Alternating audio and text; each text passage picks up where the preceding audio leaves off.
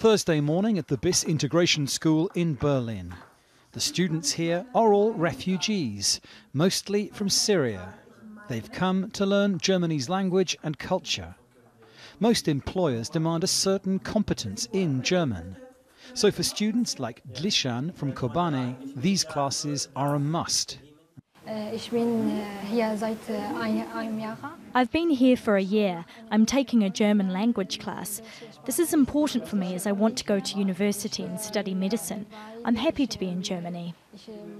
Now it seems the government is listening. Although some parties have balked at the cost, the lower house of parliament has approved a new law which Angela Merkel has called a milestone. If ratified, it will create thousands of new low-paid jobs for refugees and more language courses for them. But it will also require them to participate in these courses. Those who do will have a path to permanent residence. Those who do not will not. Perhaps one example of integration people might follow is provided by this man, Firas al-Shatr, a Damascus actor who fled the fighting there in 2013. Now he's a social media celebrity here in Germany with his own YouTube channel. And this is his studio in East Berlin where he records his broadcasts. So, Firas, why is integration in Germany so important for you?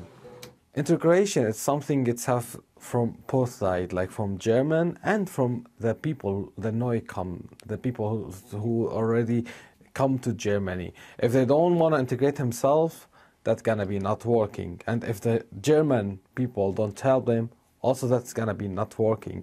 So like integration could working if we give it time and if we help people to integrate themselves, to live here, to feel home. For the students back at the language class, the new law will transform their options, with the possibility of a new life integrated into German society as the prize. Dominic Kane, Jazeera, Berlin.